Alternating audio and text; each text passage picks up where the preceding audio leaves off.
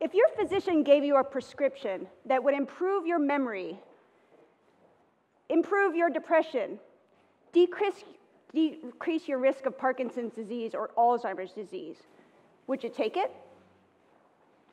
If I told you that this treatment isn't a designer drug, a special diet, an implantable device, a supplement or a vitamin, are you still interested?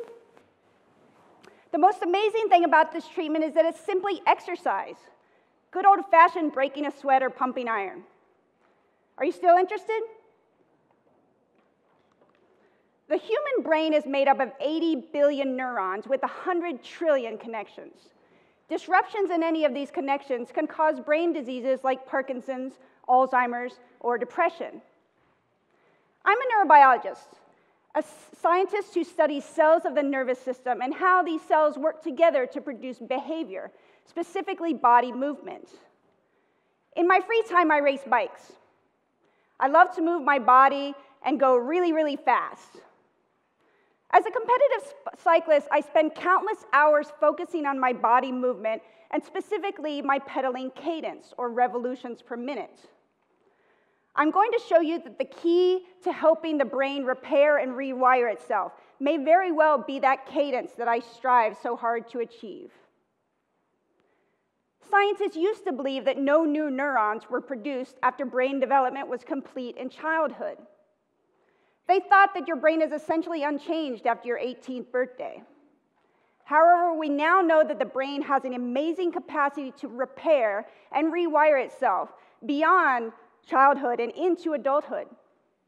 Now, the key to helping the brain repair itself is to find the right treatment. So how can this self-healing be turned on? In people who've had a stroke, we know that early rehabilitation therapy can promote reorganization of the brain and restoration of function. However, in other brain diseases like Parkinson's disease, standard physical therapy doesn't really help these people have improved movement. In fact, we showed that simply getting on an exercise bike doesn't really help Parkinson's disease people move better. Now, in my research lab, I found that high cadence cycling can improve movement in people with Parkinson's disease. Parkinson's is a progressive neurological disorder. The brains of these people stop producing an important chemical called dopamine. Now, dopamine helps neurons of the brain talk to each other, specifically to produce movement.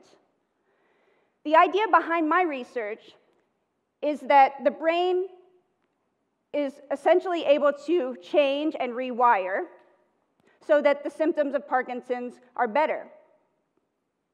However, those symptoms make it challenging for people to move fast. So I thought, I can pedal really fast, and if I get on a tandem bike with people with Parkinson's, then I can help them pedal really fast. Now, our first studies used a tandem bike to help people with Parkinson's pedal at a fast cadence. The trainer, me, was responsible for driving that cadence. Now, as a neurobiologist and a cyclist, I was thrilled at the prospects of being able to ride a bike for work, and specifically to help people. It was exciting that I got to do that, and what we saw was that the high cadence was more challenging than I ever imagined. None of these people were cyclists, and although they worked very hard, I ended up doing about 75% of the work. Now, this was a little more than I bargained for. In addition, it wasn't something that a friend or a family member could do very easily because of the high cadence.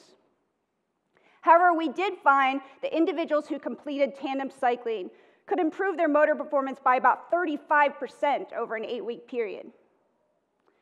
We also showed, using functional magnetic resonance imaging, that blood flow was increased in areas of the brain that were important in producing movement. So this forced cycling was very effective in improving Parkinson's symptoms, but it wasn't really practical in a real-world setting because of the challenging cadence. Now, in order to overcome this challenge, I next developed a motorized exercise bike, which would help people with Parkinson's pedal faster. The trainer, the human trainer, was basically substituted with a computer and a controller. This allowed me to test my theory without spending all my time as a sweaty mess in spandex shorts. Let me illustrate this theory by telling a story. Mr. S was a 69-year-old who had had Parkinson's for 10 years before he volunteered for our study. Over that 10-year period, his strength, his balance, and his walking had suffered so that he was actually confined to a wheelchair. I put him on the high cadence bike, and at the end of that tandem cycling intervention, he was actually able to pull himself up using a handrail of a staircase and to actually walk down those 3 stairs on his own 2 feet. His wife, who was actually with him at the time, was very surprised, and I remember her saying to me, "He used the stairs. He hasn't used the stairs in 3 years." Now, the reduced tremor and the increased speed of movement that we see after this high cadence cycling is dramatic, and we have many examples like this. However, the solution isn't that simple. Tremor, slow movement, gait and balance issues that are characteristic of Parkinson's disease, not all individuals have these symptoms.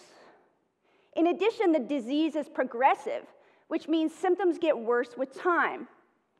So any treatments need to be individualized and also adaptive. So the next set of studies that we did were that we used computer modeling and engineering to actually optimize the exercise for each individual.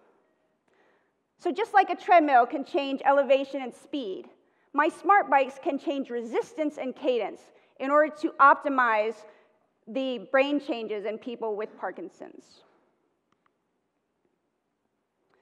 So now we know that our brains can heal in adulthood, and we also know that high cadence cycling can motivate neurons to repair or reroute around injured areas.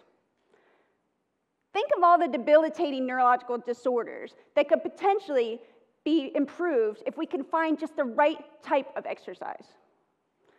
My research shows the importance of high cadence cycling in improving Parkinson's symptoms, and I hope that my smart bikes will be a practical solution through further research. Now, these findings also suggest that personalized exercise medicine could help people with other neurological conditions like multiple sclerosis or also Alzheimer's. So you may not like to exercise because it makes you tired, it makes you sweaty, it makes you sore. But there are a lot of data that suggests that exercise is indeed medicine for the brain. So I encourage you to take that prescription and get moving. Your brain will thank you, and I thank you.